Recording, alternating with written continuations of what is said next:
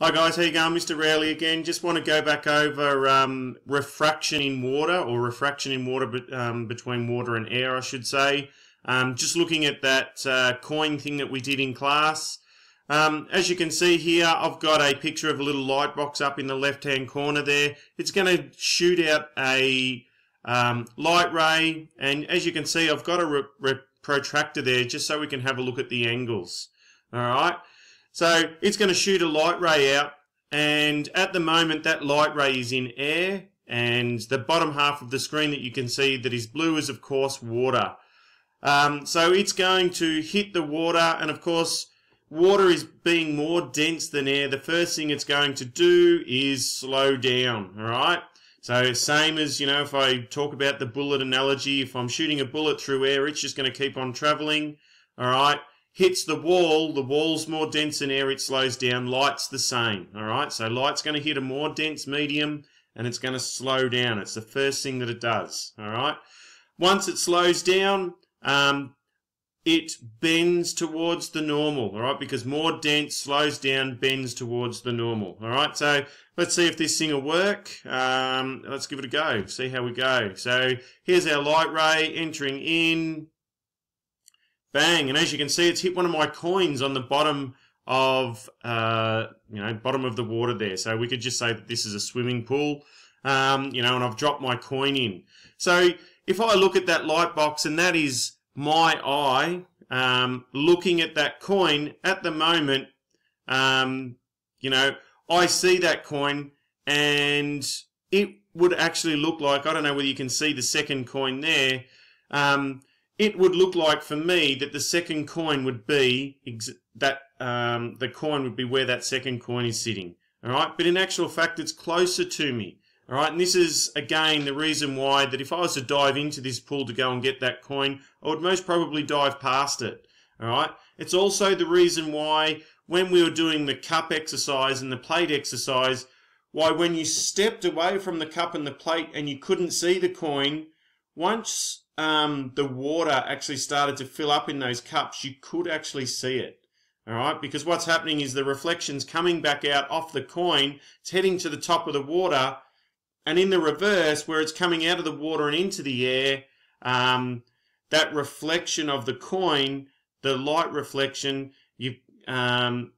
bends away from the normal because it's actually getting faster, and that is the reason why you saw it in the water, but not when it was when there was no water in the cup.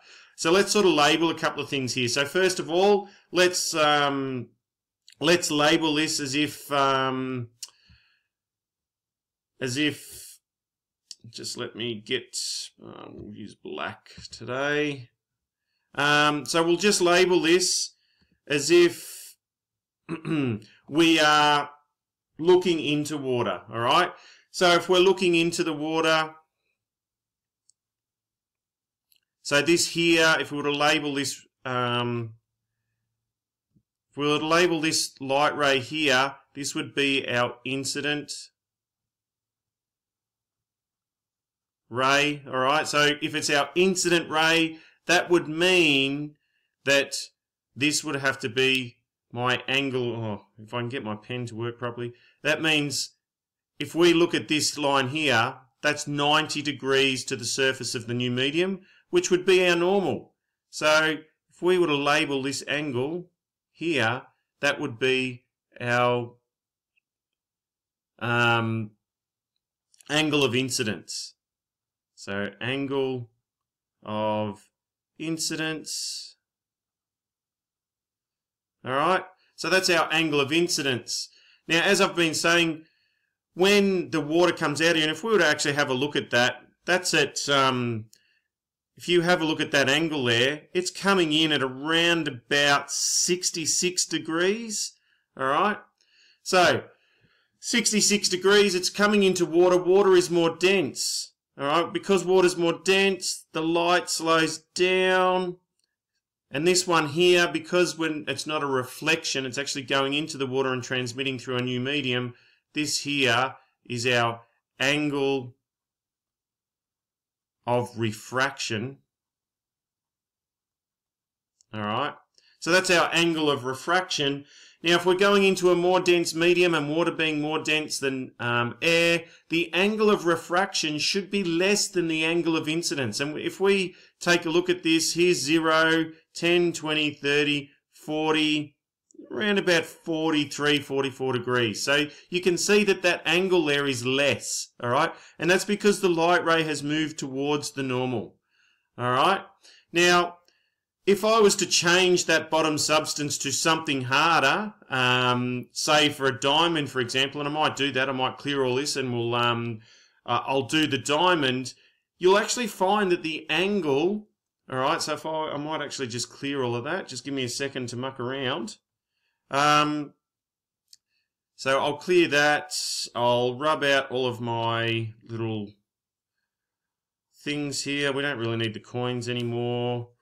Rub all this out. So if I was to make this bottom medium a diamond, the diamond of course is a solid, so it's even more dense than the water. So what would you expect to happen to the light ray?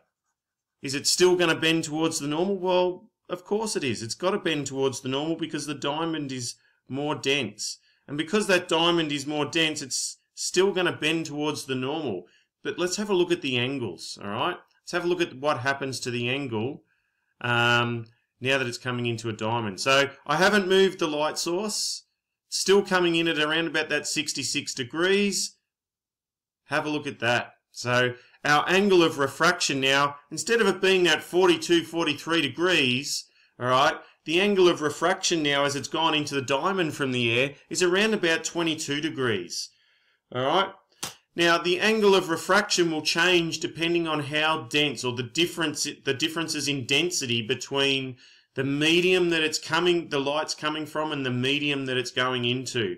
So, for air, the more and more dense something gets that it's going into, for instance, the diamond, all right, that angle of refraction, all right, the angle of refraction is going to be much less than the angle of incidence. But going from air to water, and I don't know whether you can see along the bottom there, we've got some values there saying that a vacuum is n equals 1 and air is n equals 1.003, water is n equals 1.33. So they're sort of like density rates, I suppose. So if you call a vacuum 1, all right, air is 1.003, water is 1.33. Diamond is actually 2.42.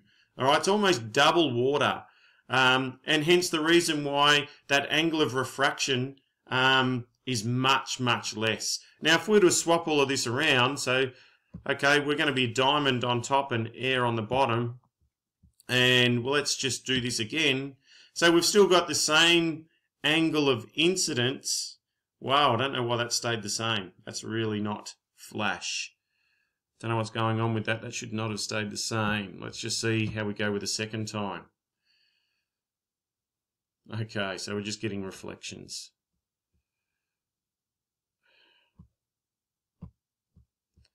All right. Don't know what's going on with my little toy there. That's not completely working for me. So let's make the top substance water, and we'll reset this. We'll clear, and let's see what happens now. It's still only reflecting. Why is that? I don't know what's going on, people. Alright, we'll just reset it all. Show protractor. Okay, let's see if this is going to work for me now. Okay, here we go. So now we've got it working. As you can see, there's still a little bit of reflection coming off. So if we move our protractor over, all of the same things apply. So we're still coming in at that 66 degrees. You can see, you know, because we know our angle of reflection has to meet our angle of incidence. So our angle of incidence there is 66 and the reflection is 66. But our angle of refraction, again, you know, that 43 degrees. All right, so because we've entered a more dense medium in water, that angle of refraction has got lower. But I did want to swap that around so it was water at the top and air at the bottom. And let's see what happens now. It's not working for me. Alright, so it's only going to show, when we're doing this, it's only going to show a refraction, reflection. I don't know what's going on there. I do apologize. Reset. Let's do water. Let's do air. This might actually have something to do with our critical angle, which is, I don't know, something that we might go into. So once we get a critical angle, and I wanted to speak about this a little bit later because this is how optic fibers work. So when we get a critical angle, and each different medium has a different critical angle, once you meet that critical angle, the light will no longer transmit, it will just reflect. So obviously we're looking at a critical angle here in water. So if I move this up here a little bit, let's see if it'll still go through now. No? Alright. So let's just move that back around to air and water. Alright. So again, we'll have a look at this. So our angle of incidence there is, what, 55 degrees. And our angle of refraction is around about 38, 39 degrees. So remembering, as we move out of a less dense medium and into a more dense medium, your angle of refraction is always going to be less than the angle of incidence, depending on your medium. So again, if I do the diamond, depending on your medium will depend on how much that changes. So obviously the diamond is a solid, whereas the water is a liquid. So because it's a solid, the light slows down even more than what it does from water, which means the angle of refraction is even less. All right. Just wanted to go over that. We'll come up with another video around about prisms and why we actually see a separation of colours. And we'll go on to that. I might do a little bit of a video on that critical angle for certain things and how optic fibers and all that sort of stuff works. So, you know, when you do your Foxtel or even your NBN these days, all that is a glass tube that transports down a signal. So for your Foxtel, for example, that cable is just transmitting light, all right? And it's an optic fiber, and it's just a glass tube. And that critical angle and the fact that that the light just keeps bouncing off it and it doesn't actually go through it because it's underneath the critical angle is the reason why you get your picture through your Foxtel. But we'll go into that in another video.